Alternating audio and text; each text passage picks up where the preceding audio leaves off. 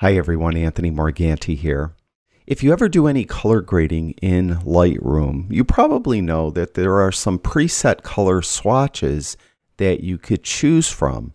What you may not know is you could put any color you want into those preset swatches so that you could easily access it in the future. And the reason why you might want to do that is you may have a specific way you color grade your images and you want that color grading to be consistent from image to image to image.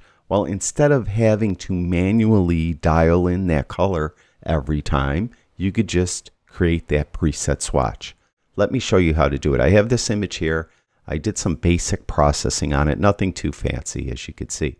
So we're going to go down to color grading, and the swatches that I'm talking about are available in every view except for the three-tone view. So you won't see it in midtones, shadows, and highlights together. You have to go to one of the individual tones. Let's go to midtones, and I'm talking about these swatches right here. If you click on that, you'll notice that there's a number of preset swatches, so I could choose one of these presets. Now what you may not notice or know is that I could put any color I want in here. Let me show you. Let's reset this. I'm going to hold the Option key on my Mac down, Alt key on a PC, and I'll reset the midtones. And then what I'll do is I want, let's say, a teal color for the midtones. So I'm going to pull this over towards teal, and I'm going to make it pretty heavy. So something like that. So this is the color that I always want to use from image to image to image. So to put it as a preset swatch, click on the swatch. Let's say I want to replace this far right one with that color. Just right click right on it and go down to set this swatch to current color. And now it's there. Now let's continue our color grading. Let's go to highlights. And for highlights, I'm going to put an orange color in there. Something a bit orangey.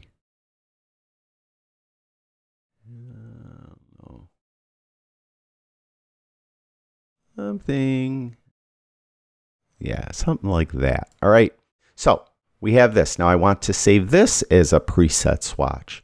Again, click on it, then I'll put it right here. I'm just going to right click, and while I have this little menu open, I just want to make you aware that in this menu towards the bottom, you could see you could reset that current swatch to its default setting, or you could reset all the swatches to their default setting. So if you put a bunch of presets in here and you want to just go back to the way they were when you first started using Lightroom, just reset all the swatches.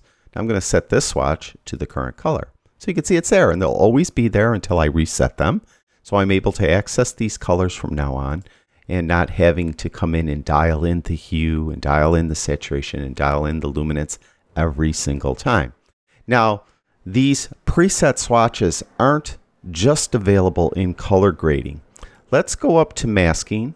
And let's, just to make it easy, let's get a brush. This isn't anything I would actually do, but let's just brush in on this poster that's on this wall over here. Okay, so just a sloppy thing, but it's going to serve its purpose.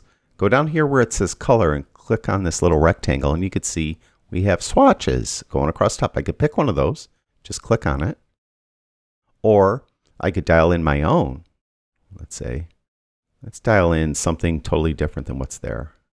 All right, so I dialed in my own. Now if I want to save that swatch in this far right position, just right click right on it and set this swatch to the current color. Now it's there, and it will always be there until I reset it. And again, to reset these to their default colors, just right click on any of them and then go down to reset all swatches, and you can see they're all reset. So that is the color swatch presets that are found in Lightroom. Thank you everyone who watches my videos. I really do appreciate it. I'll talk to you guys soon.